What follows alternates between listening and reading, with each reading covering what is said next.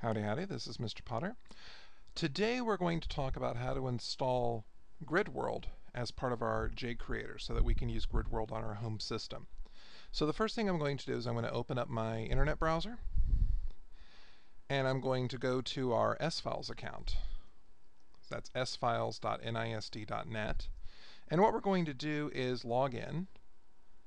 Remember that we log in with our S followed by our 6-digit student ID, and our password is the first 4 letters of our last name and the last 4 digits of our social security number. And then we go to our S drive. That's where the templates are, the stuff that your teachers have available for you. So we're going to go to our S drive, and we go to Templates, Math,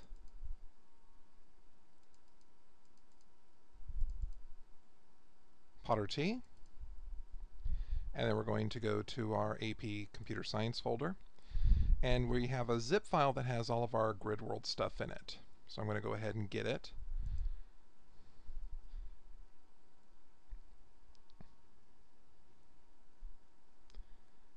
And so after we download this, we're going to extract this to a folder. I'm going to put it on my desktop, but you can put it wherever it's a convenient spot on your hard drive.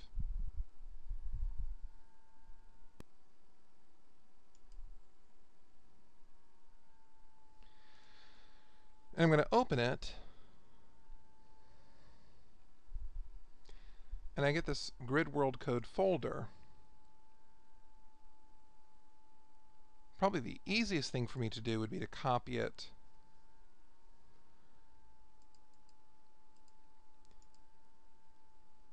and then paste it onto my desktop. Now this does include the jar file, it does include all of our source code files, and it does also include some PDFs to help us through the Gridworld assignments.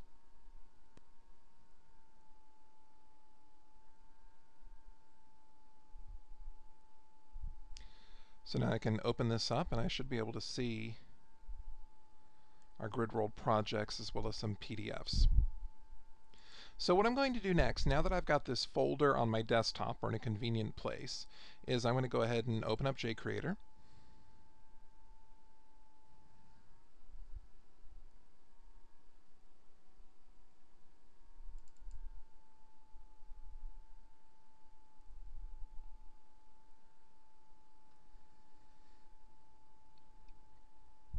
And I'm going to go to File and create a new project.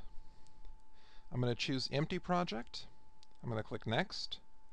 And then I'm going to change my location from being the default JCreator location to that folder on the desktop that I just created. So I'm going to click on the Location button.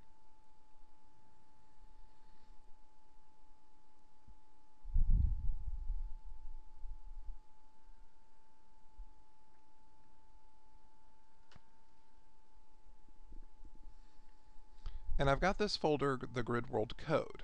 I'm going to highlight this folder. I don't want to go into the folder. I just want to make sure that folder is highlighted. Click OK. And notice that it changes my location, my source path, and my output path.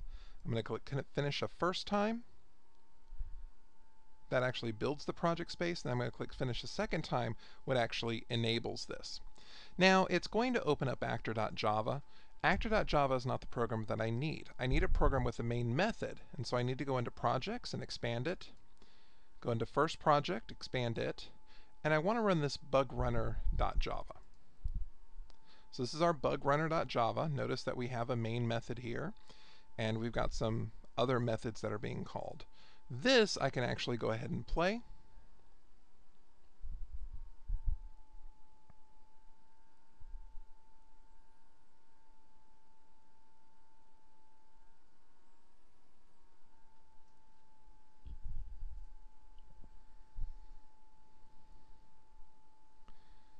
And of course, because I'm compiling as a project, it's going to actually compile all the files together. Process is completed. It's going to execute it.